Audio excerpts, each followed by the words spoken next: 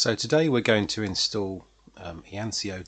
So head on over to Ianseo.net website, and then you can go to one or two pages. You can either find the link down here in the download section, it's just one big link to the download area, or you can go to software and manuals at the top here as well. So I'm just going to choose this one down the bottom, and then we come into this page where the links are. Now you can either download the Windows version, which is an exe executable file, or you can go for the zip format version, but it's also got the Linux and the Apple Mac versions in it and Windows in it all in one, so that'll be quite a big file. Today I'm just going to install it on Windows 10, so I'm just going to go for the Windows full installer, which is around 120 to 130 megabytes in size. So I've downloaded the file and I've created a folder called Ianseo, and I've put it on the top area of the C drive. So if we just double click into that, then we've got our executable file here. Then I'm just going to double click on that as well. And it's saying, should I extract it to C Ianseo? Yeah, that's fine for me. So I'm just going to click on extract.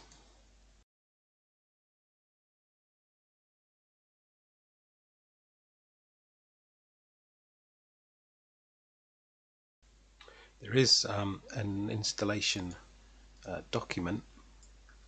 So if you go to the Ianseo software page, there is a document which tells you about how to install the system on all three versions, on the Windows, the Mac, and if I scroll down to the Linux operating system on here as well. And then it talks about how you update it once you've installed it. Right, so that's finished the extraction, and here's all my files. So the file that I'm going to run now is the setup_xampp.bat file. I'm just going to double click on that, and that's opening up a window. It says press any key to continue. Okay, so next up I'm then going to double click on the xampp control.exe file.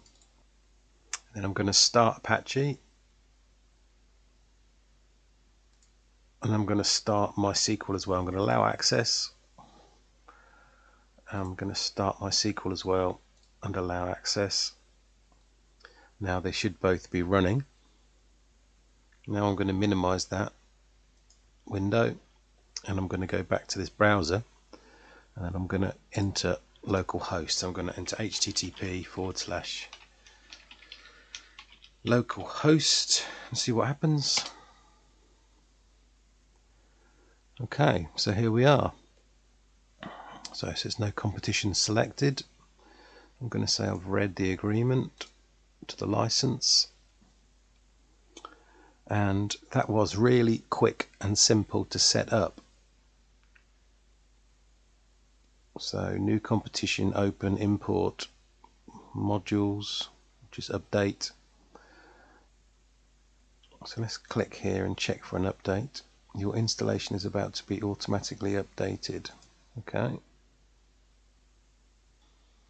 Not much feedback at the moment, just a blank screen and a working symbol.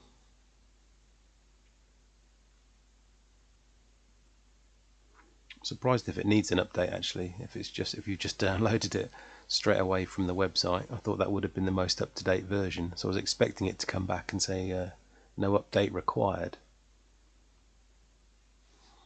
Okay, so it's done quite lots of different things. It's updated lots and lots and lots of files.